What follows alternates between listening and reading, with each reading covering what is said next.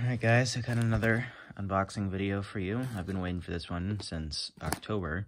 This was a pre-order from Arkona Knives. Let's get into it here.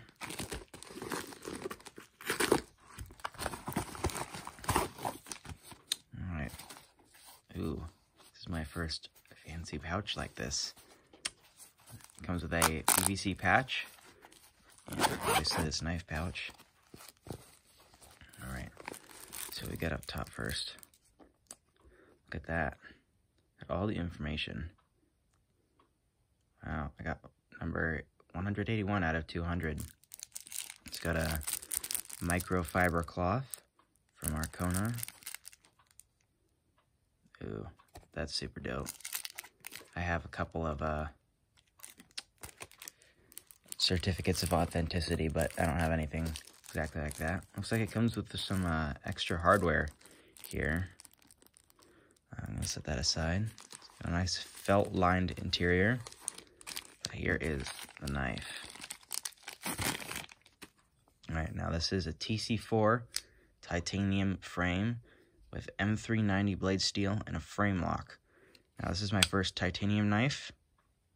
Ooh, not quite familiar on how to flip these ones out. This is not my first M390 blade though. That's this one right here. The Microtech Ultratech. Very cool knife. But this is my first full frame lock. I do have a Kershaw that has a partial frame lock. Let me just grab that one real quick. It's this one right here, the Kershaw Bare Knuckle.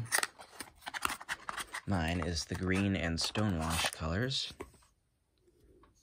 It's got an aluminum handle, cool back spacer, and then this partial frame lock. So,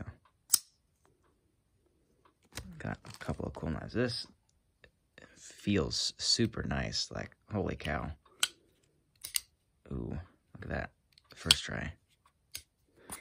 I'll have to practice with this, but it's got this cool futuristic look. I believe that's like a Damascus or something sort of inlay right here.